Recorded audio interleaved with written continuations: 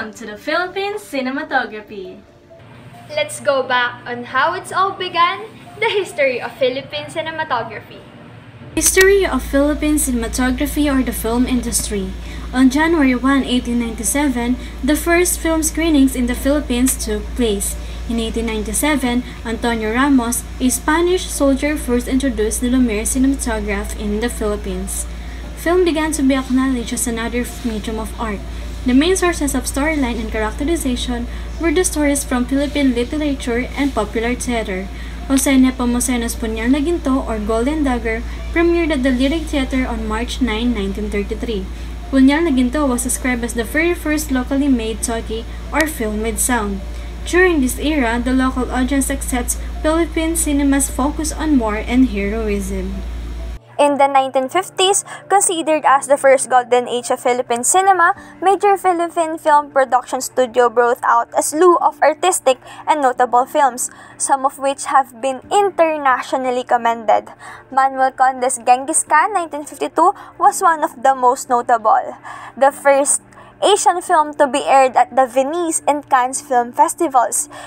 At this juncture, the Philippine film industry averaged about 350 films per year, making the Philippines second to Japan in terms of number of film production per year in Asia.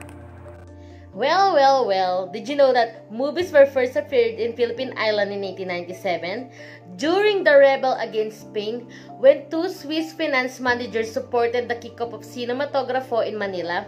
From this cine becomes slang for the film. In addition to that, Spain surrendered the Philippines to the US in 1898 through the Deal of Paris. US powers went through the following 3 years subduing the affable. Two cinemas opened in Manila in 1900 and 1901. They show quiet narratives, the lone passage being made at that point. Movies began to change from narrative to diversion in 1909. Film dispersion organizations were set up in Manila to import these sorts of motion pictures from Hollywood. Film house before long job Manila. Neighborhood film were effective too. Let us now proceed to the pillars of the Philippine cinema. First on the list is the father of Philippine cinema. Hailed as the father of Philippine cinema, Jose Nepomuceno was born on May 15, 1893 in Manila. His contribution in the filmmaking industry was recognized for being the pioneer of motion industry in the Philippines in 1917 and producing the first all-Filipino picture in 1919 entitled Dalagang Bukid. In his 20s, he also started his own film company under the name of Mayan Movies, which later on became the major domestic film producer during the era of silent films. His other works includes La Venganza de Don Silvestre on 1920, La Mariposa Negra on 1920 also, El Capulo Marjito in 1921, and Hoy o Nunca Besame on 1923. And in 1930, he produced his greatest film of all time, which is still known in the present, Noli Me Tangere. Second is the first Filipino filmmaker who brought the Philippines in the international scene. Releasing his firm film Mahiwagang Violin in 1935, Manuel Conde, who was an actor, director, and producer, became the first Filipino who graced the international stage with his film Genghis Khan at the 1952 Venice Film Festival.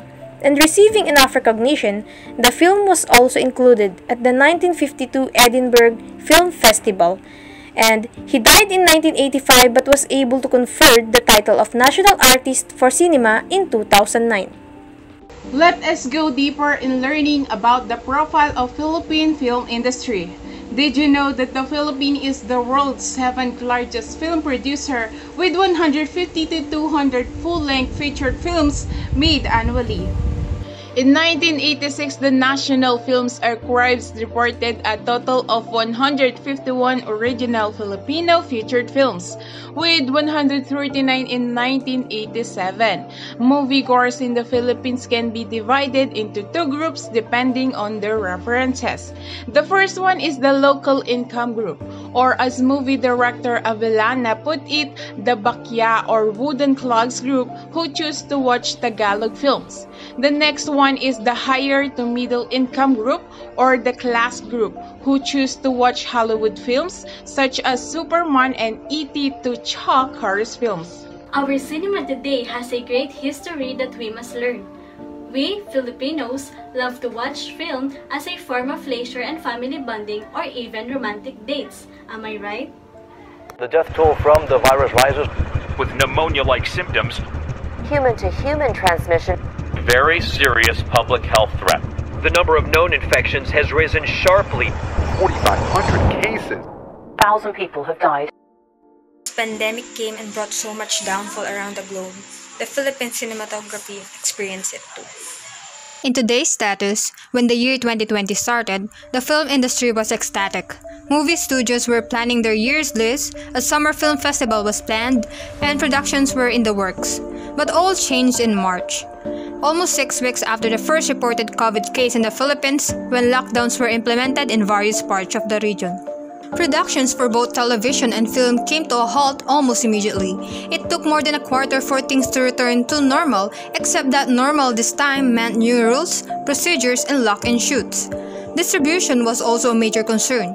In 2020, Philippine films started to be almost entirely streamed online. After a week's pause, classics, documentaries, and new films shot prior to the pandemic were finally released.